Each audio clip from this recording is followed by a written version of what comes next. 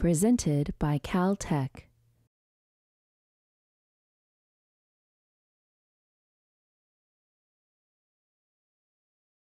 So I have a lot of demonstrations of standing waves here. So I want to try this thing first. You hear the air hissing, and it makes a noise. Maybe not too loud. It's a slide whistle. I can change the length.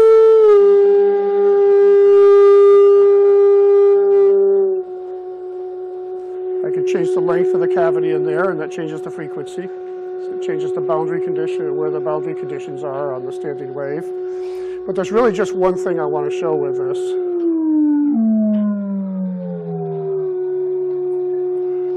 So I have boundary conditions that is basically closed at both ends. And I can open this end.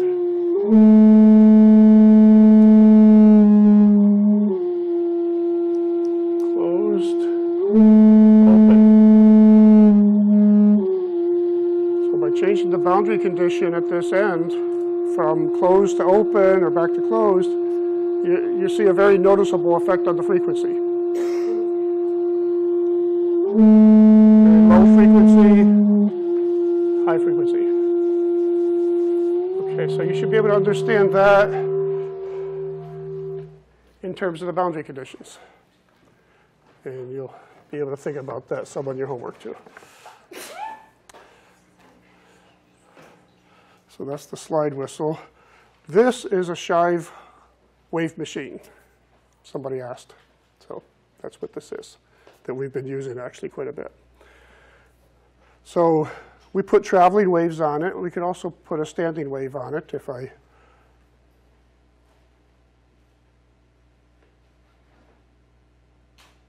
so you can see roughly that where the peak amplitudes are is at a constant place.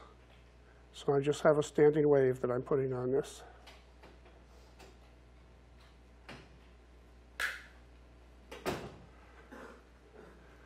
So you can put standing waves or traveling waves on media. This one's kind of fun.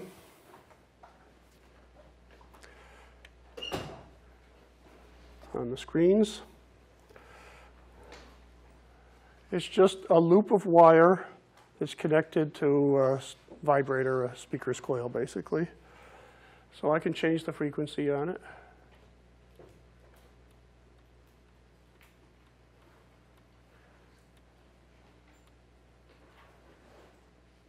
Right around there. Oops, wrong way.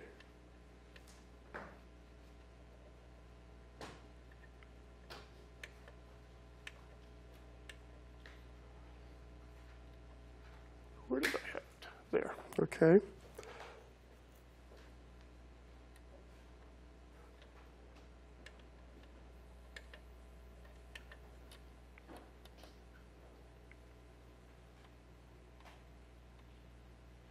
It's pretty sensitive. This is at 20 hertz, 21, 22. It already is off the resonance.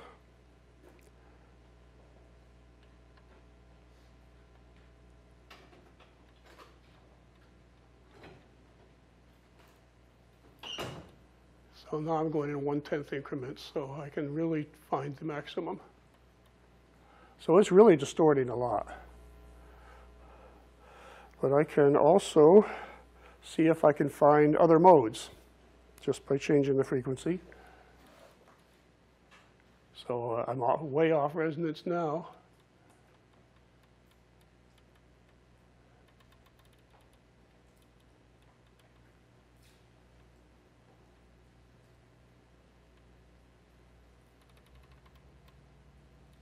Here we go.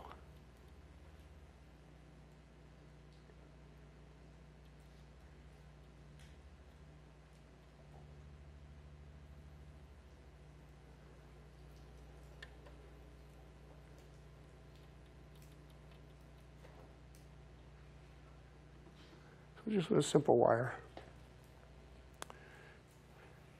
And you could ask yourself why it has the behavior it has. I have 1, 2, 3, 4, 5 antinodes here. At the other time, at the lower frequency, I had 3. It goes up by 2 at a time. So better boundary conditions on this thing, as usual.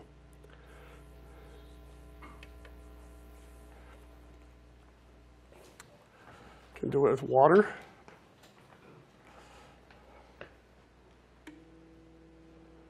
Hear a tone. Get a little louder. So let's see. Let me raise this a little bit. I like it a little higher. So I can change the frequency. And you should be able to hear the intensity vary as I get to where it's actually a good standing wave.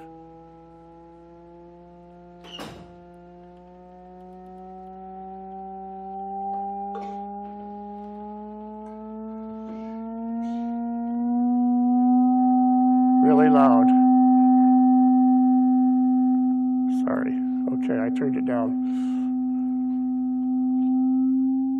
And then we're past it. So right around there, okay? That's 261 hertz. Of course, I can change the length, and that decreases it. That's no longer the resonance. So should I go up or should I go down? It's longer, so the wavelength's going to be longer, so the frequency is going to be lower.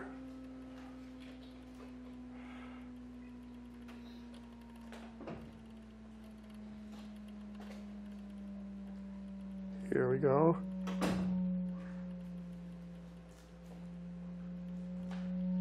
I'm going up again because I'm passing it. So now that's 186 hertz. I think I've got about the maximum. I turned the volume down before. So we're just making a standing wave. This is more or less open at one end and closed at the other end, so you can figure out how the waves go in there to make a standing wave, what the boundary conditions are. So this one's really neat.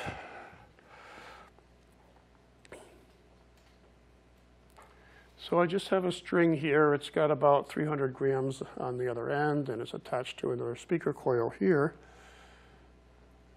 And it's wiggling the string around. Let's just move it a few millimeters up and down, centimeter maybe.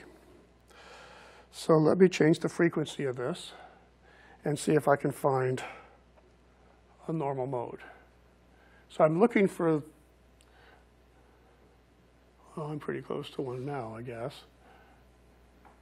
It's got 1, 2, 3-ish there.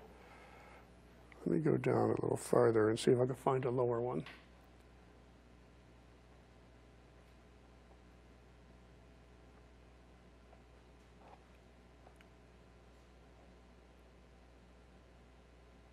That seems about like the fundamental.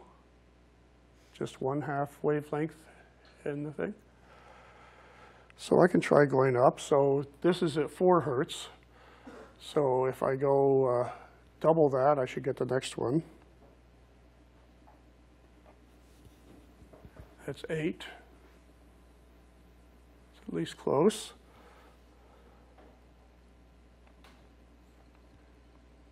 12.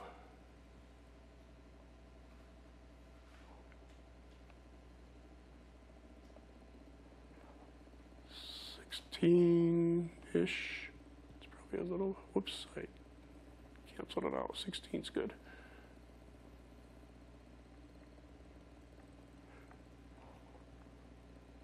Oops.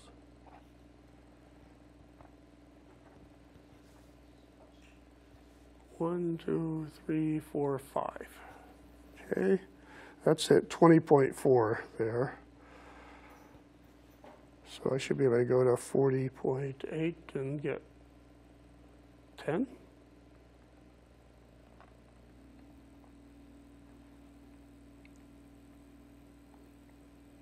little harder to see, but it's doing pretty good. 1, 2, 3, 4, 5, 6, 7, 8, 9, 10. Got 10.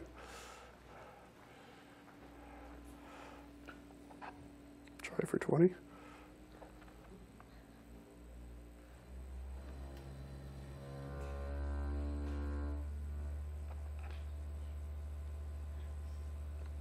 So the amplitude gets smaller, so it's a little harder to see. I think I've got it maxed to about 73.9 now. And if you look carefully, you can see that it's vibrating. Okay, and if you count it, I hope it's 20. But I'm not going to take the time to count it. So standing waves on a string, standing waves in the water, acoustic standing waves. We've started to talk about multi-dimensions, and in particular, we're doing a circular drumhead, which we'll finish analyzing. But let me try another one that's two-dimensional over here. It's called the Chladni plate. I have trouble saying those consonants next to each other.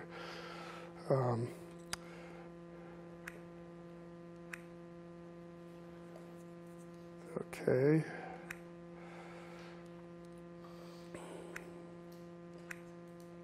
No. Should be that one. Okay. So it's just a plate of metal. It looks dirty. It's because it has sand on the top of it. And the hope is that if I can excite normal modes in it, that there will be nodes and antinodes, and that the sand will gravitate towards the nodes, where they'll be in more or less equilibrium. So sometimes I get this to work fine, and sometimes I don't. So let's see how it works. Let's try this one.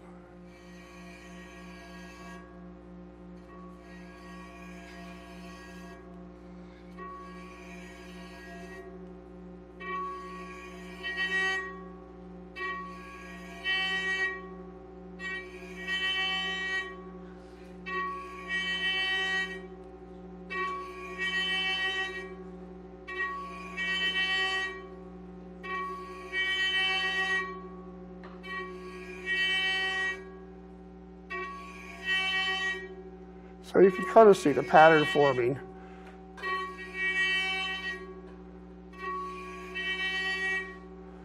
So the pattern follows the symmetry of the triangle that I'm using, and it has, I guess you can see. So you see a node there, a node, node. So if I mix it up,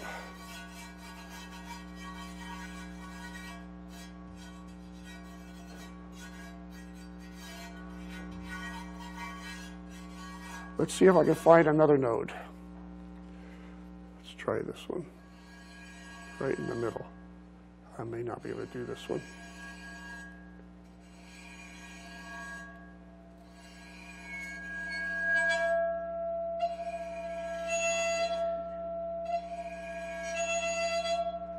Sorry if you have sensitive ears.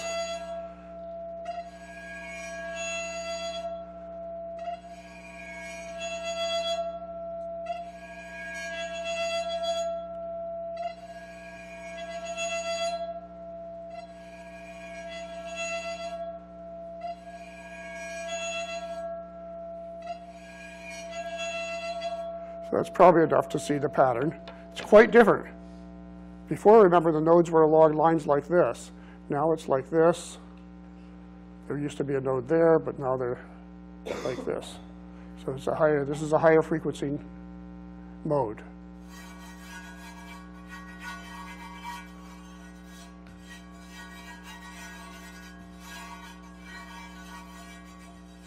It's all a matter of where I excited it on the edge. Let's try another point, and then we'll move on.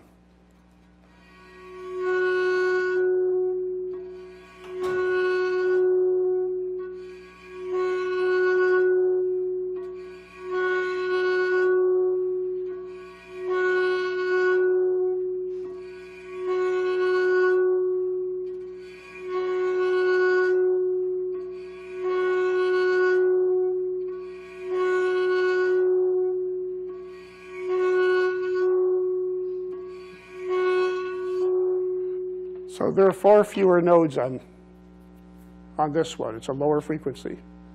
So kind of one there, and maybe there's something right in the center, but it doesn't look like there is. So that's a two-dimensional standing wave. And that's the analysis that we're going to do now on the circular drumhead. So we started this last time. I put the recap of where we are up there. So we took out the time dependence and are working on the spatial dependence.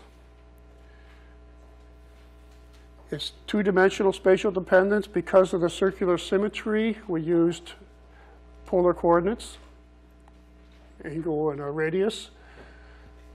And we wrote our standing wave function u of x as a product of a term that depends on r and a term that depends on theta. So we separated the two variables out. So this is called separation of variables in solving partial differential equations.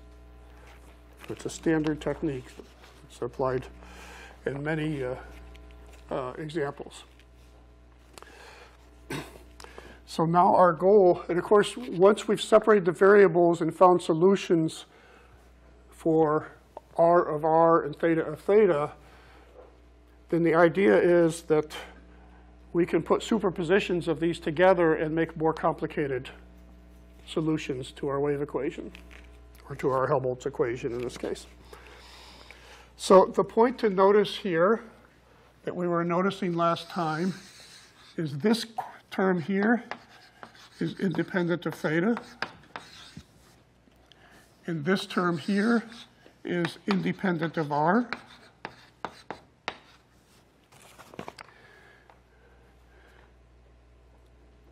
So this is just a constant as far as r is concerned. Therefore, in order to get 0, this also has to be a constant independent of r. So this is independent of r. And this, likewise, is independent of theta. They're just two constants that add up to get 0. So they're the same constant with a minus sign in between. Okay. That is, I can write 1 over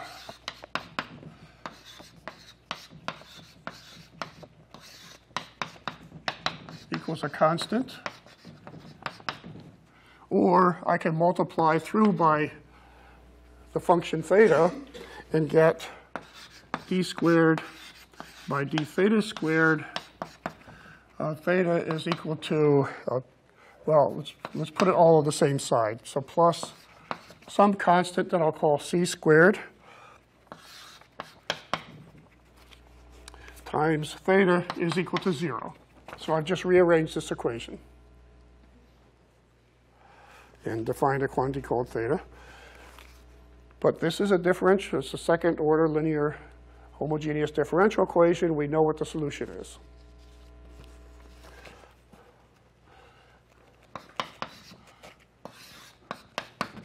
Theta is just equal to some constant times e to the plus or minus I c theta. It's just our sines and cosines all over again.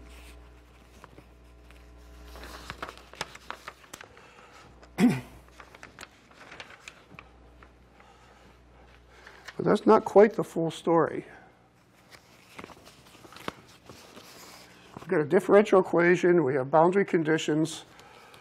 Well, there's one boundary condition that we immediately can impose on this, and that is the fact that it's just a continuous circle. Nothing should happen when we go past 2 pi. We should have the value of the function smoothly continue across it, and the value of the function at 2 pi should be the same as the value of the function at 0. So therefore,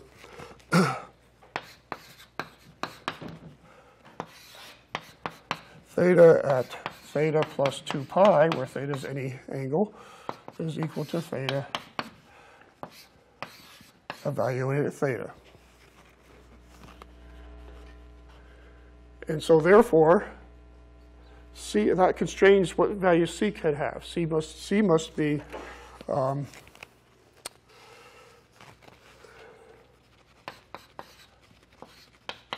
just an integer, right? Integer, n equals 0, 1, 2. In order for it to return to the same value. And we have, then I can write this explicitly in terms of sines and cosines. So it could be cosine and theta, it could be sine and theta. And in fact, if we consider the possibility that n is equal to 0, I said included n equals 0 here. Well, of course, the sign goes away and you get the trivial solution. You don't care about that. But cosine of 0 times theta is a constant. C equals n equals 0. Let's try that in the differential equation. D squared theta by d theta squared.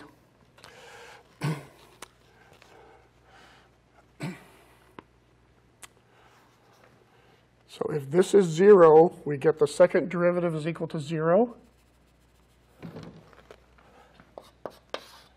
And so that implies that theta is equal to a times theta plus b. But our boundary condition tells us that a is 0.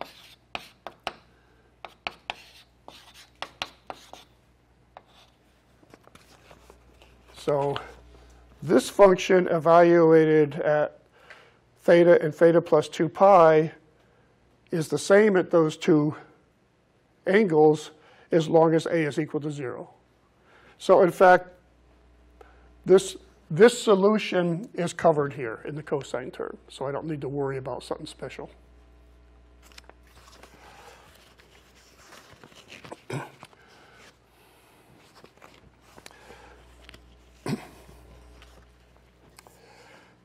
So we've done part of our solution. In this separation of variables, we've got a solution for the angular dependence, sines and cosines. Now we need to worry about the radial dependence. So the equation for R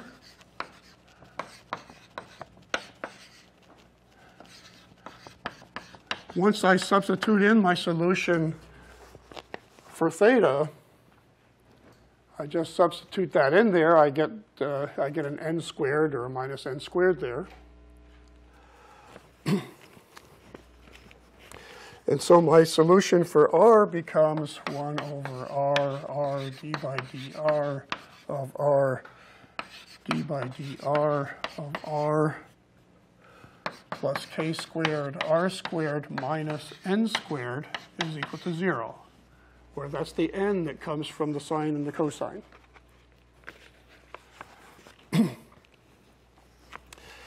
So let's see. So I can multiply this all out, and I get d squared by d r squared of r. Let me work that part out. Okay, plus a 1 over r dr by dr. Okay. So a lot of working these things out is just kind of rewriting in different ways until you get what you want. So I'm gonna divide. So I'm gonna multiply out this r, this big R there, and I'm going to divide through by little r squared and get d squared by dr squared of capital R plus a 1 over r. Let's see. You've probably been staring at this, wondering how I got this. It's because I already had divided out something. Let's see. So what's the answer here? So this is a 1 over. This is a r squared plus an r. I think I've got it right now. So I'm going to divide out this r squared. So that becomes just d squared by dr. This becomes a 1 over r, dr by dr, plus, so I got something here. So what's left here is k squared minus n squared over, I wrote n squared. Should be n squared over r squared, right? Is equal to 0.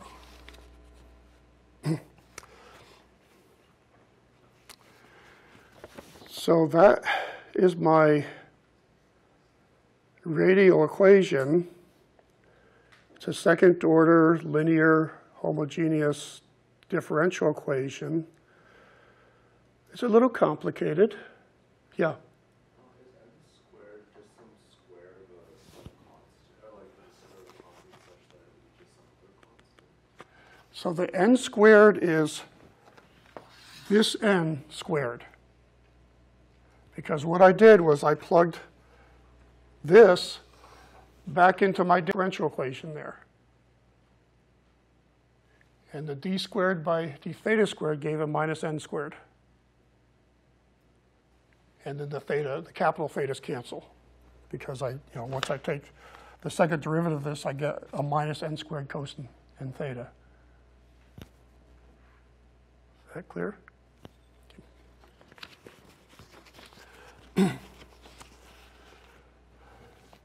Okay, so this nice little equation is known as Bessel's equation.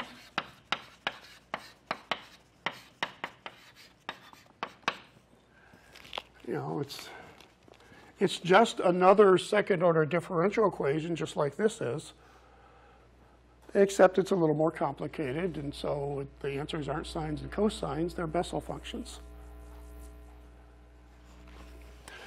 So posted on the website, there's a little derivation of the Bessel functions that we need. And you could have solved this equation the same way I did the Bessel equation, expanded in a power series. So here you would get the power series for sines and cosines. When you do this one, you get the power series for a Bessel function. There's a couple little technical details in there that you can look at. But if you work with power series, you know how to solve this equation. Okay, it's just that the solution is a power series, just like the sines and cosines are power series. They're just a little less familiar, and they're called Bessel functions.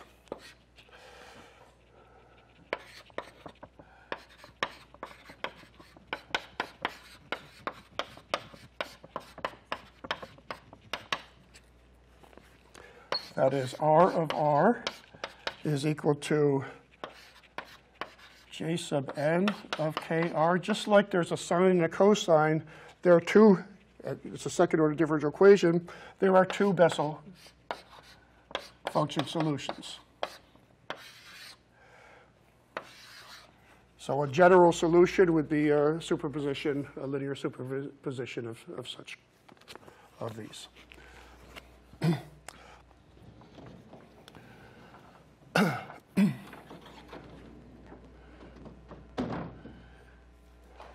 But we could eliminate one of these right away. The y sub n are singular functions at r equals 0. And there's nothing singular about our drumhead there. 0 is not really any different than anywhere else. It's just a continuous medium across r equals 0. So we throw these solutions out. Our behavior can't be that. So that's like another boundary condition that we've applied.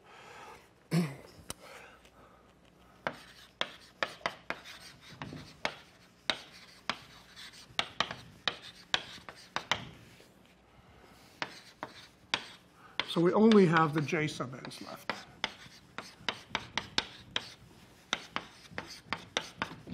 They're not singular at r equals 0. So our solutions.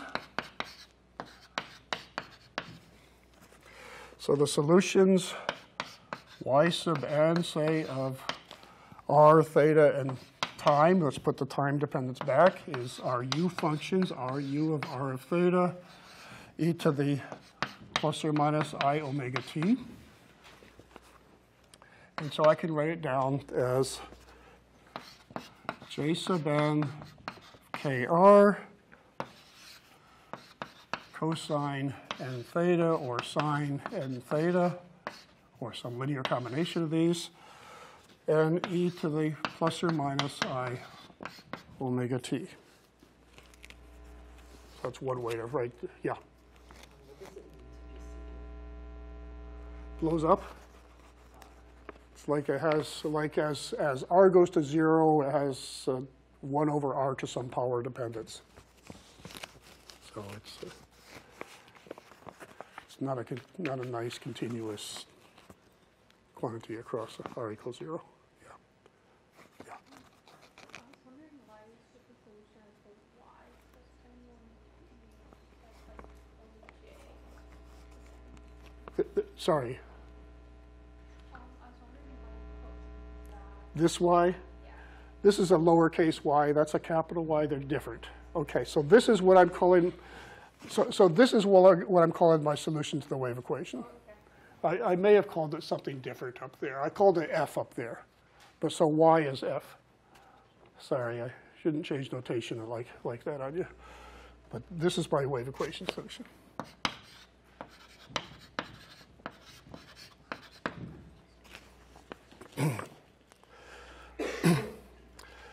Okay, so the general solution is a superposition.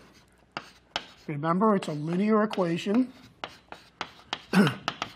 So if I have two solutions to it, any linear combination of those solutions is also a solution. So y of r theta t can be written as a superposition from n equals 0 to infinity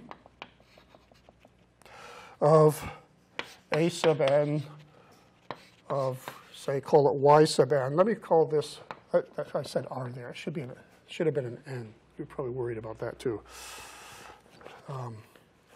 Y sub n, and I'm going to call that a u sub n if you like. A sub n, y sub n of r theta into. So I'm just taking a linear superposition of terms of this form where the u sub n looks like this part here. So these y sub n can be considered to be our basis functions or basis vectors.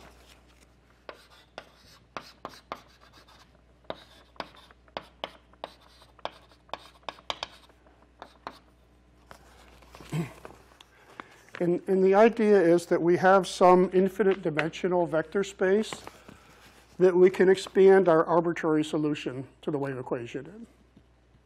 And these act, they act like x, y, z components, except it's infinite number of directions and some infinite dimensional vector space, which is a function space. So let's take a look at what the solutions might actually look like. A real drumhead, what might the modes actually look like? So to obtain the normal modes, we've got a little bit more work to do.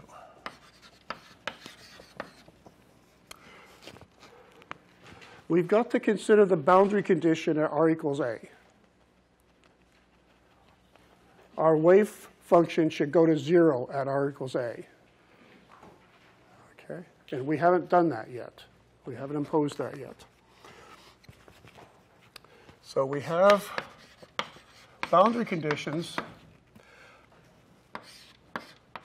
that we must have that the r dependence at r equals a, we must have that that's equal to 0. So these j sub n are functions that look like whatever they look like. They got wiggles in them. They tend to decrease as you go out. You know, they look a lot like sines and cosines that are tempered by some decrease. And the spacing of the zeros of them, I've almost drawn it in a reasonable way, is a little more complicated. They're not evenly spaced. Okay. So this condition implies certain k values, and hence frequency. That is, if n equals 0, or maybe for n equals 0, j sub 0 of x is equal to 0 at x equals 2.4, 5.5, and so forth. They're not evenly spaced things. It's not 2.4, 4.8, it's 2.4, 5.5. So those are the zeros of J0 of x. And so for example, for the first 0, we would have Ka equals 2.4. This thing's in the way, isn't it? Oh, we'll go over there.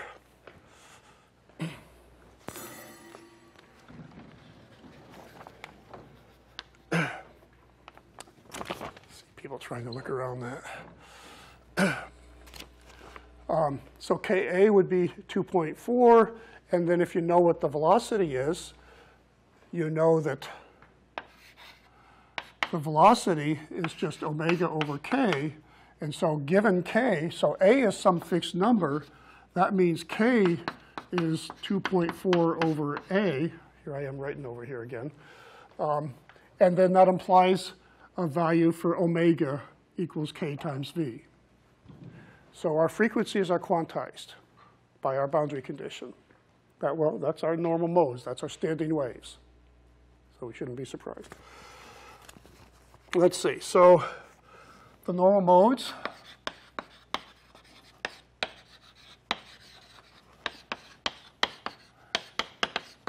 look something like the following.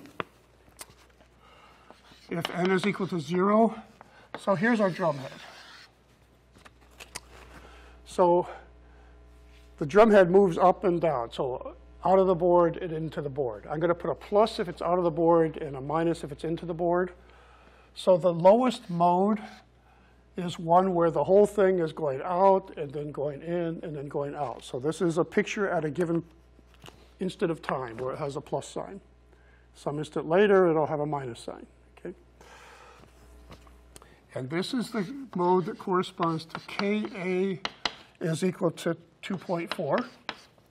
So it's n equals 0. So the n equals 0, remember, is just a constant in angle. So there's no angular dependence, just flat. And it's the lowest mode in the radial direction. The whole thing just bows up and then bows down and just oscillates back and forth. The next radial mode is one where I have plus and minus. So the center part's coming up, but the outer part's going down.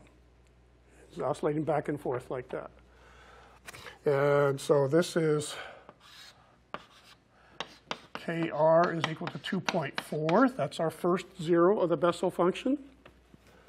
And the next one is Ka equals 5.5 to get the boundary condition on the outside of the drum.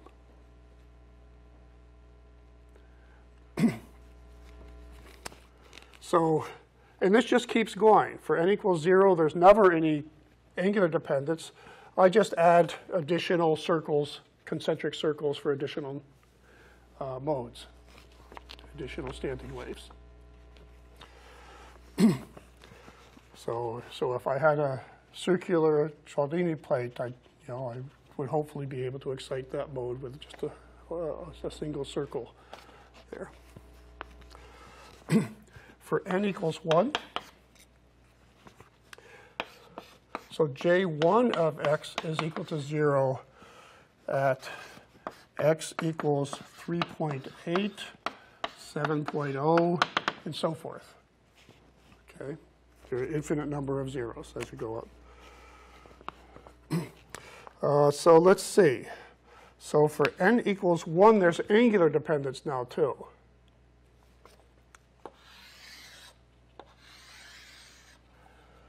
So it could be a sine or it could be a cosine. One of them is going to look like this. The other one is going to be orthogonal. It's going to look like this. And this is the solution where Ka is equal to 3.8. So there's no additional radial excitation. So the radial dependence is simple. If I go to Ka equals 7.0, I'll get something that looks like this, and then maybe something that looks like this, plus, minus, plus, minus. And I have an orthogonal mode of the same frequency where I just rotate it 90 degrees. So these are orthogonal modes. So any linear superposition of these is allowed. Okay? They're distinct modes. They have the same frequency, so they're degenerate, but they're two different elements in our set of basis functions. And we could go on. We could do n equals 2. So then we get something that looks like this. Or we could add, radial dependence to that.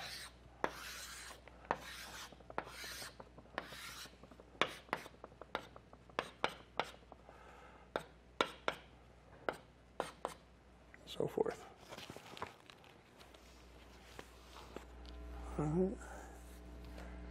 Any questions about this?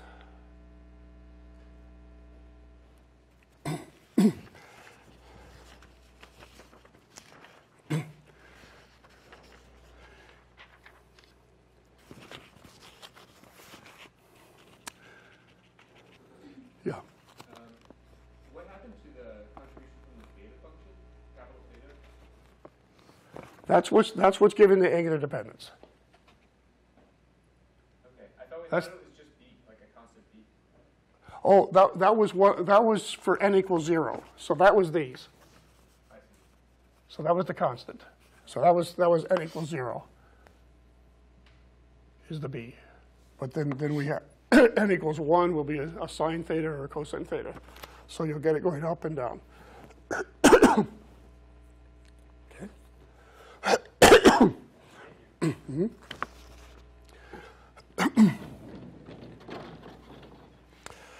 Okay, so that's standing waves. We've done standing waves. And you'll have some problems in your homework to think about these. But I hope, having seen this, they'll be fairly easy. Okay, so we've talked about superposition. You put waves together and they add and subtract according to their signs and their magnitude and so forth. And so that leads to the next topic, which is just interference.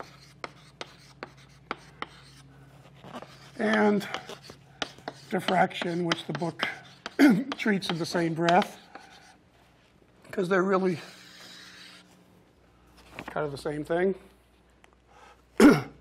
It's all superposition.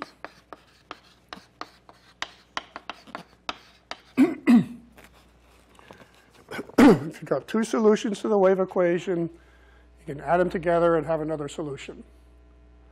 Well, when you add solutions together, they can interfere with each other.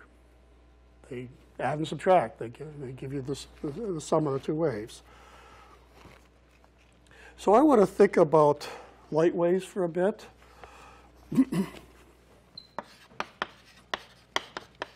So we're going to be thinking more and more about light waves. So in a vacuum,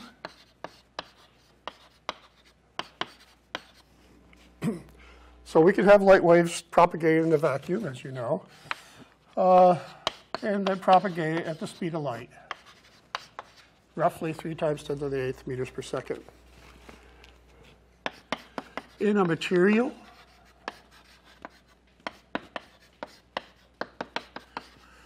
with some index of refraction,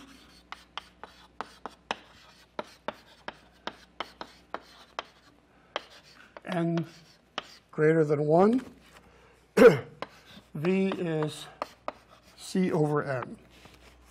So for example, the index of refraction for glass is around 1.5.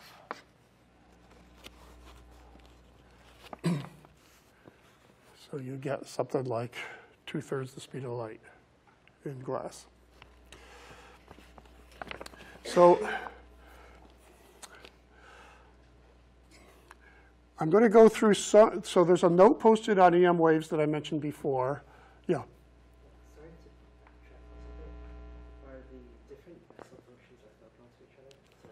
So They're, yes, but you have to be a little careful because orthogonality is defined a little bit different than what you're used to. I should, I don't even think I put that in the note. I might have it in the note. So there'll be some function that multiplies them in some way.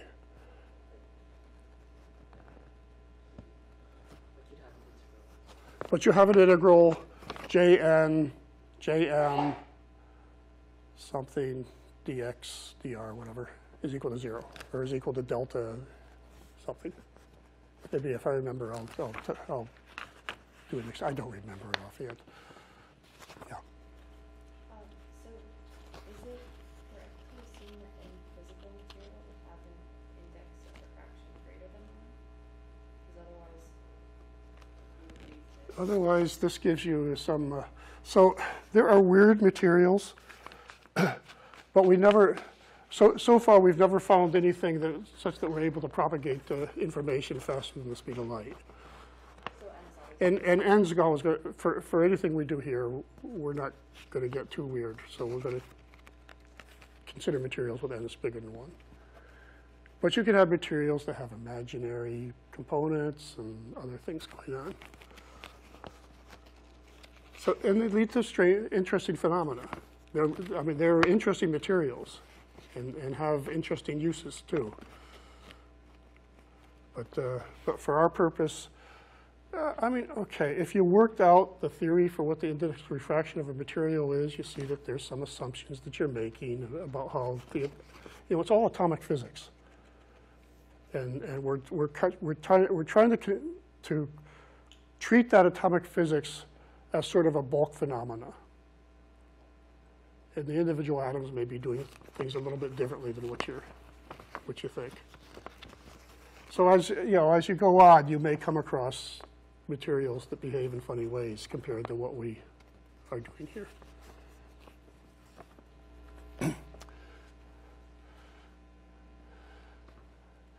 Okay, so the next thing I wanted to do, I don't have time for. So, and I don't want to use these boards. So let me just remind you a little bit about where we're going, and then we'll quit. And I've lost my eraser too. Here it is.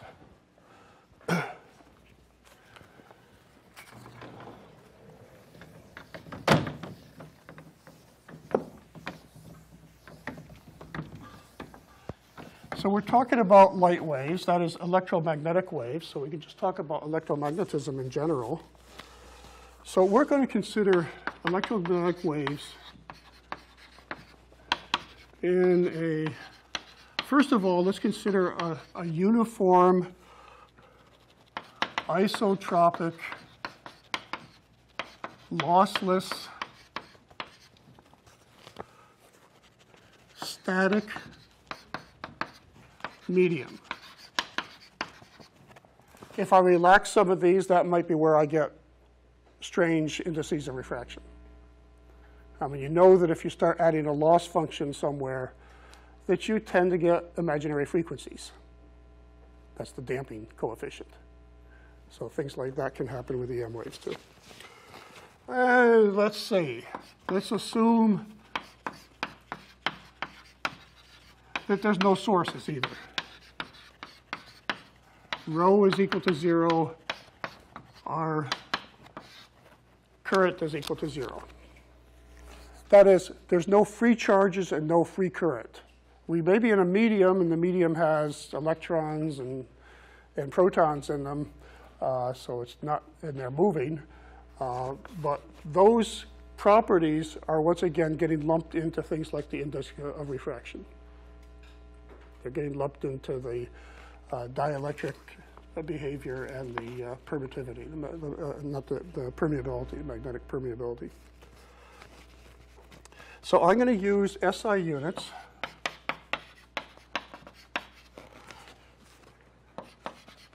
And I'm going to write down Maxwell's equations. I'm going to write the differential form for them. L dot D is equal to 0. Del cross H is equal to dd by dt. So these are vectors here. Del dot B is equal to 0. Of course, this would be rho if rho weren't 0 up here. Del cross E is equal to minus dB by dt. And in a material like this, we have that D is, so the D field, the displacement field, is related to the electric field by the dielectric constant, which is by the permittivity. Yeah. D. Okay. So if there's no medium, if there's nothing with a dielectric with dielectric behavior, this would just be E. D and E are basically the same, except in one case you're kind of taking out the fact that there are internal fields in the material. The same between B and H.